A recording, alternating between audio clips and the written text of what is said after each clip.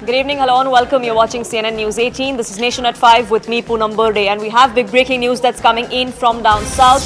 The AIADMK has decided to walk out of the NDA, walk out of the alliance with the BJP. This is coming in just months ahead of the 2024 elections. It was a unanimous decision that has been passed by the AIADMK. A meeting of the office bearers was chaired by the General Secretary, Mr. Palaniswami, just a short while ago, out of which a unanimous decision has been taken to walk out of the alliance, to sever ties with the BJP ahead of the 2024 Lok Sabha elections. Purnima, my colleague, now joining us, getting us more details. Purnima, we're learning right outside the AIADMK office now, celebrations have broken out. It was a unanimous decision. But what exactly are the reasons that have been cited by the AIADMK for severing ties with the BJP?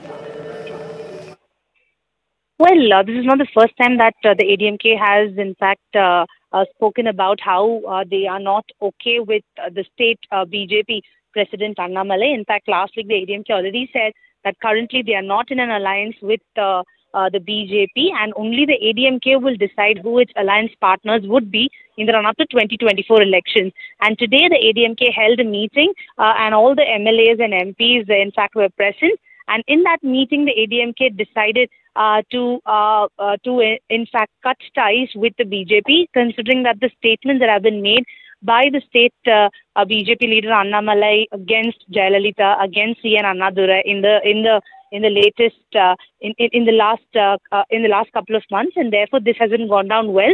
They in fact say that they will rather go alone rather than go with an alliance with Annamalai as a state president. They're not okay with that. Therefore, they've unanimously decided to cut ties with the BJP. That's the latest that we are getting. This was announced in the press conference by the AIADMK a short while ago. Right, and there were several back-channel talks that were happening with the AIADMK by the national leadership of the BJP as well in the run-up to this decision. There were several concerns that were raised by the AIADMK, Purnima, isn't it, with the central leadership of the BJP as well, because they have been very clear that we do not want to deal with Mr. Annamalai, we will deal directly with the national leadership of the BJP. And it seems like the TN BJP chief was perhaps the only sticking point between the two parties, and considering there was no movement on his removal or his reinstatement, the AIADMK has decided to move on. Absolutely. They have always had a problem with the state president Annamalai. In fact, what we are given to understand is that earlier last week, the ADMK met